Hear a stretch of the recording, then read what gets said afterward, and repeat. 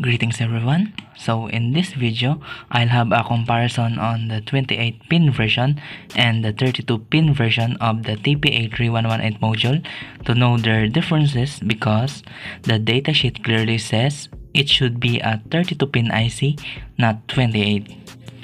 So starting by the looks of it, this one is the Gold Series version, which is slightly bigger than the other version, with bigger IC, bigger inductor, and two diodes in parallel on its power input for the reverse polarity protection.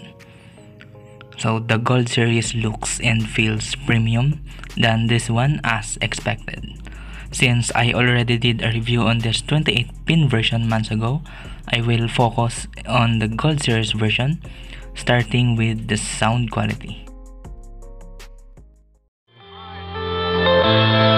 I'm saying bye to all the lies and all the times you cried, saying that I wasn't right, yet I was right by your side. You manipulator, playing games, your friends commentators, and I don't know what you say about our private conversations, but it's got them hating. Thanks to all the rumors you be claiming, it's cool, I'm done with you, so they can throw you a celebration. So the only thing I noticed is that it has a lower gain than the 28-pin version, but it's actually because of the PCB design. So the Gold Series version has a 1 kilo ohm resistor on its input to ground, while the other version doesn't have one. Of course, you can remove that 1K resistor if you want.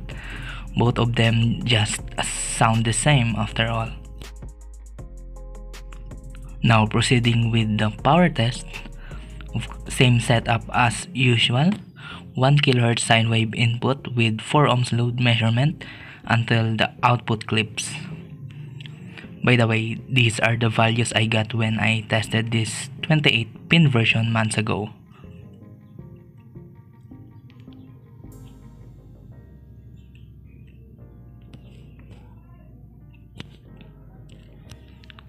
Now starting with the 12 volts input for the test, there's clipping.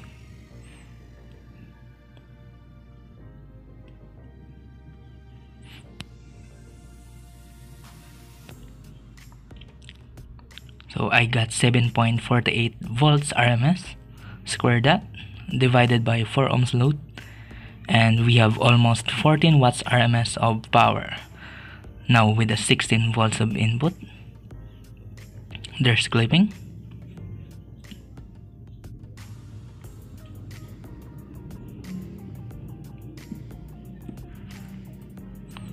I got 9.86 volts RMS, square that, divided by 4 ohms load, and we have 24.3 RMS at only 16 volts.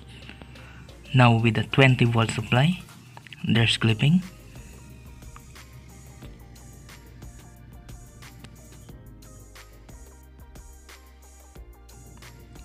So I got 12 volts RMS, square that, divided by 4 ohms load, and that is 36 watts RMS of clean power.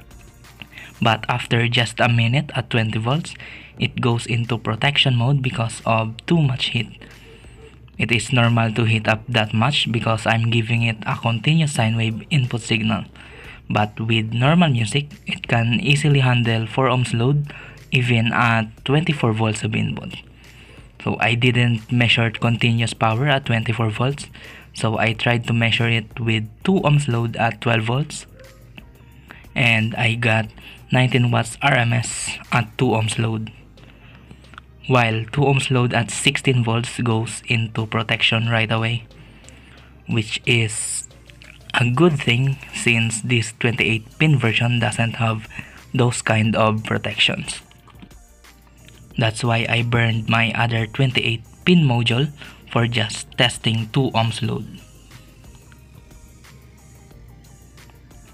When it comes to temperature, they both have the same heat intensity, but take note that the Gold Series version here has a higher power output than the 28-pin version. It means that the 32-pin version is more efficient than the 28-pin version, which makes it suitable with battery-powered speakers. So here are the power values I got with these two versions.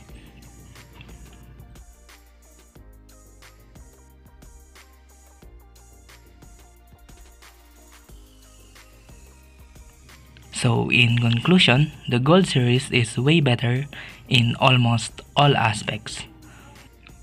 For the price, I bought this Gold series version at around 1.5 USD, just 20% higher than this 28-pin version.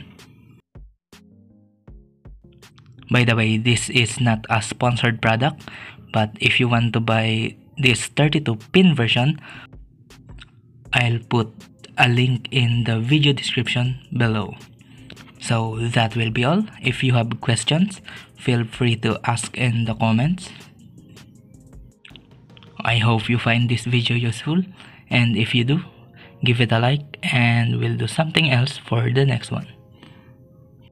Stories, I'm a fool for your love.